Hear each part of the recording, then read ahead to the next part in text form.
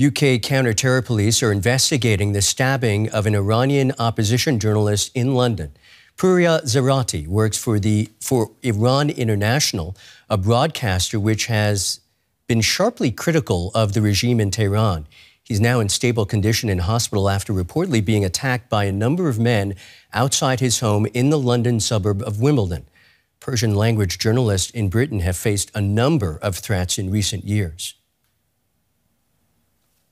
Adam Bailey is a spokesperson for Zeraati's broadcaster, Iran International. Welcome to DW, sir. I'll get straight to it. Adam, we appreciate you joining us. You know that Pouria Zeraati personally.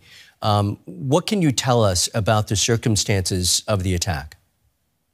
He was attacked yesterday afternoon, about 3 p.m. London time, by 2 men, slashed with a knife in his lower body. And then the man ran off to a waiting getaway car, and off he went. And since then, he's been in hospital. He's making a good recovery, very much a good recovery. I spoke to him this morning, and he sounds cheerful.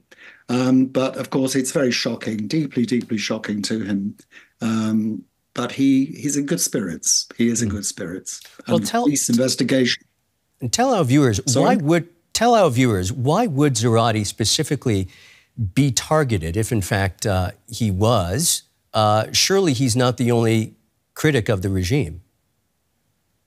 He's not specifically a critic of the regime.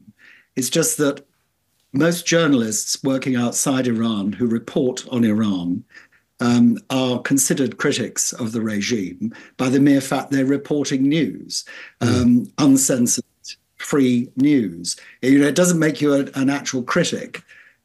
He doesn't do a job simply to criticize the authorities and the government of Iran. It's just necessarily you will find yourself targeted or declared a terrorist or something like that, simply for the fact of doing your job as a journalist.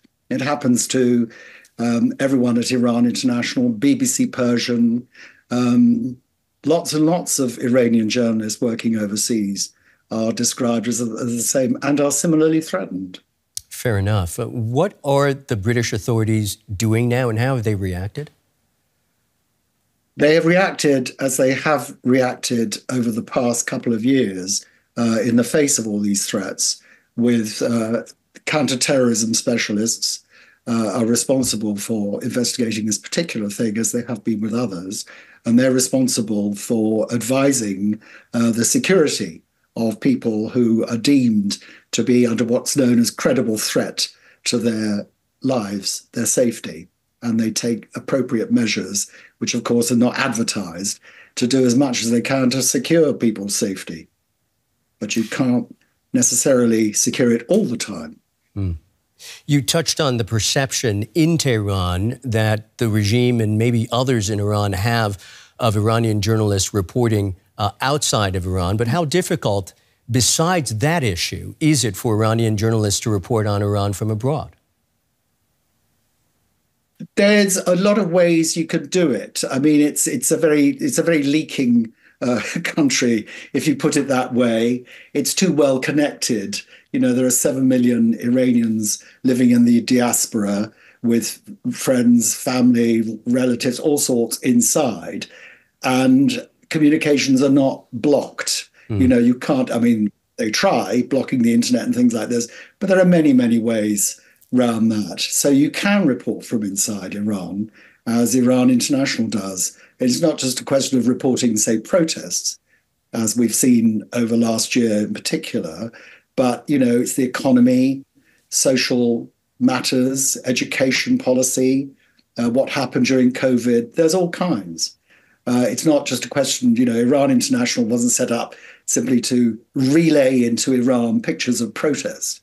That's not what we do. It's about news about Iran back into Iran. That's Adam Bailey from Iran International. Many thanks for speaking to DW, Adam. Thank you.